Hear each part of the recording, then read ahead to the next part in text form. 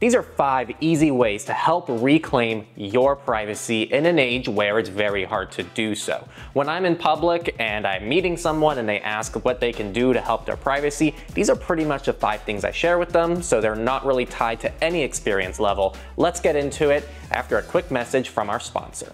Notesnook is one of my favorite tools. It's an open source, end-to-end encrypted, not just notes, but productivity tool. The main issue with tools like Evernote or the Google Suite or any of these other suites that are productivity tools is they don't actually allow you to own your own data. They can see all of your data because it's not end-to-end encrypted, meaning that only you have your encryption keys. Notesnook changes this because they allow you to own your own encryption keys. So even if someone begged Notesnook to take your data, they literally wouldn't have the ability to do that. They're open source, so you can verify it's encrypted the way I just told you it is. They're also available on all devices, including in the web, so it's completely accessible regardless of who you are and what devices you use, from Linux to custom ROMs and anything else that you want. So it's private, secure, and extremely functional, and it's free to try to see if it's right for you. Check it out down in the description, and thank you Notesnook for sponsoring this video. The first thing, which is the most critical and really should be a default for every single person in any country where this is an option: freeze your credit. The #1 reason why people want your personal information for malicious reasons is to steal your identity. The #1 way to prevent identity theft is to freeze your credit. So to do this, what you're going to do is you're going to make an account with Experian, Equifax, and TransUnion. Most likely they have your information anyway, so you claiming this account is actually stopping someone else from claiming it on behalf of you.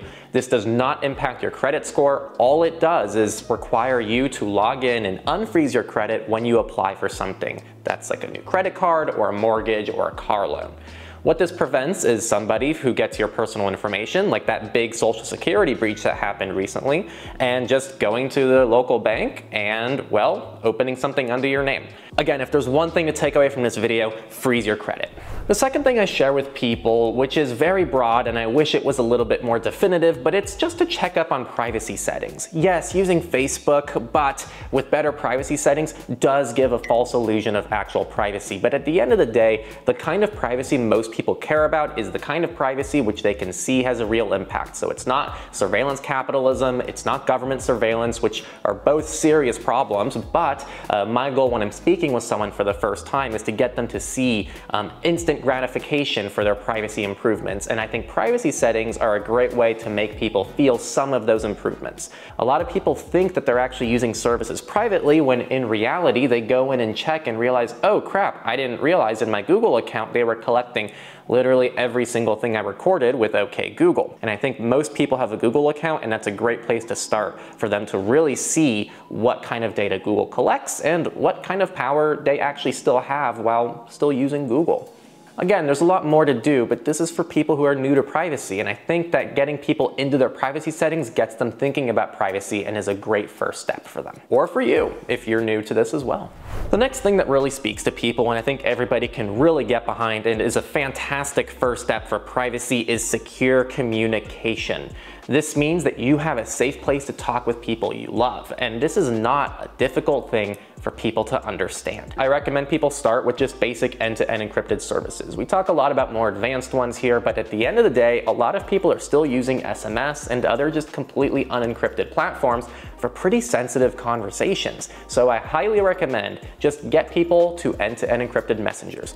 iMessage is fine, WhatsApp is fine, and if you want better, there's Signal, and it's still extremely usable, and that's what I use and recommend to most people. And there are many more advanced messengers out there, but for those of you who are new, make sure you're moving as much as possible to end-to-end encrypted messaging, and this also applies to email. Get a free Proton and a free Tuda account, and this is a good place to start sending some emails that are end-to-end encrypted. It doesn't have to be all or nothing, just get the tools so you can use them when the opportunity arises. This fourth one is fun because it's not inherently about privacy, and it's digital minimalism. And this is something I talk about a lot, which is the fewer accounts you have, the less apps you have, the fewer permissions you grant, generally the better your privacy is going to be. Now, this is just a general rule. I can find you a million exceptions to this rule, but if more people just chose not to open the account in the first place, if people chose not to give their data to this extra service, if people just didn't click those extra buttons for those permissions,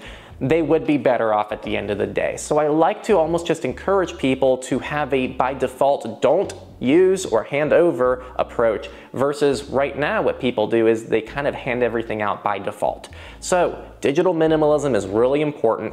Go through your phone, delete some apps, you'll get extra storage, your phone will be faster, and you'll get better battery life. There's a lot of perks outside of just privacy, but getting people to think about data and trying to minimize it as much as possible is a really important mindset to carry into the entire privacy journey, no matter where you are. And the fifth thing is basic security on, at minimum, your important accounts. It's hard to convince people to go through hundreds of accounts, set up 2FA for all of them, unique passwords for all of them, and get them all in a password manager and categorize them. But what is easy to convince people to do is to protect their most sensitive accounts, which include things like bank accounts, your credit card accounts, which hopefully you set up from step one, and also things like your emails and anywhere else that's considered a sensitive account for the individual. These are the accounts that I highly recommend having strong, unique passwords that are not just similar to the other ones, but completely unique. I also recommend enabling 2FA, which is where you have an additional layer of authentication before you can get into the account. Now, even if you have 5 accounts, you might be wondering, how do I generate 5 secure passwords to these accounts? I highly recommend a password manager for this exact situation because it's really hard to keep track of things. We highly recommend ProtonPass and Bitwarden to people new to passwords, but if you prefer just writing them down or coming up with your own system of memorizing them, as long as they're not sitting unencrypted on your computer, it's probably going to be an upgrade for your security. Ideally, people are applying these practices to all of their accounts because that gives you the best protection, and it's what I do and recommend. But as starting points for people, getting those most sensitive accounts is the most critical thing. Now, for getting through the main part of the video, I wanted to give a few bonus tips as well. I always like to encourage people to move to a browser that's similar to their current browser but has better privacy practices. So a really easy swap for me is Chrome to Brave, for example. I think it's a really easy one that adds ad blocking and actually really nifty features aside from just happening to be better for privacy. A search engine is also a really easy place to get people to make a good positive difference. A lot of people like Google a lot, and they can just shift to Start Page, which gives you Google results. There are also things like DuckDuckGo and Brave Search, but they don't use Google results, so it might be a little bit less familiar to people, but maybe they'll still like the results nonetheless. And finally, enabling automatic updates is a really critical part of security, which is that they're patching the most critical vulnerabilities that can be used to hack their devices. It's hard to convince people to do this because not everybody likes them. But get people to start using automatic updates for their operating systems and their software and apps. It's very important, and it's something that is an easy thing to do, and it's just a toggle for a lot of people. Now, these are beginner tips, and there is a lot more to do if you actually want to have robust protection. But for most people, especially those who aren't being targeted, as long as they're doing better than the average person, they have a much lower likelihood of having to deal with the real world privacy and security impacts of something bad happening to them. So spread the tips in this video, send them to as many people as you want. It's supposed to be easy and digestible. And if you're following the stuff on this list, you're doing better than most people. So congrats to you. Now, there's a lot more to do, and we have a guide called the Become Anonymous Guide, which sounds scary, but it's very approachable and walks you through the countless more tips. But you can just start with the Become Anonymous Guide to start this little deep dive and see what you're missing out on, because there's some really cool tools out there. I really want to thank Notesnook, our sponsor. I want to thank all of our patrons who make this possible, and I'll see you all next time on Techlore.